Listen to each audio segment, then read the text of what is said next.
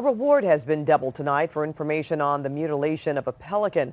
The reward is now at $5,000 to catch whomever slit the jaw pouch of this California brown pelican. The cut makes it hard for her to eat and even breathe.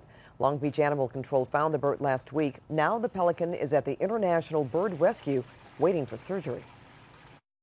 We're anticipating anywhere from 10 to 15 hours total of surgery in order to completely sew the pouch back together, and that's just the first surgery.